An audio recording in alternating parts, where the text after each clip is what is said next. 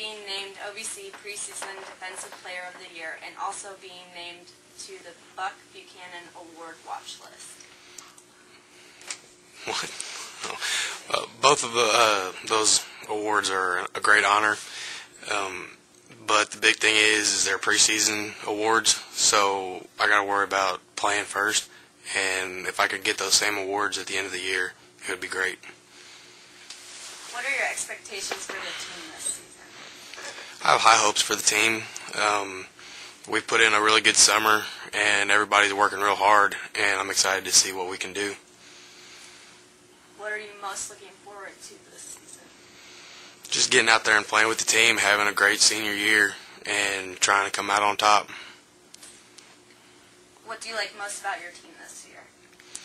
We got a good team unity this year. This year we didn't bring in too many newcomers, so we got a good bond going with the team right now. And like I said, everybody's working hard. You can see a good spirit in the team, and I'm excited to see what we can do. What is the biggest challenge for your team this year? Overcoming last year's disappointing season.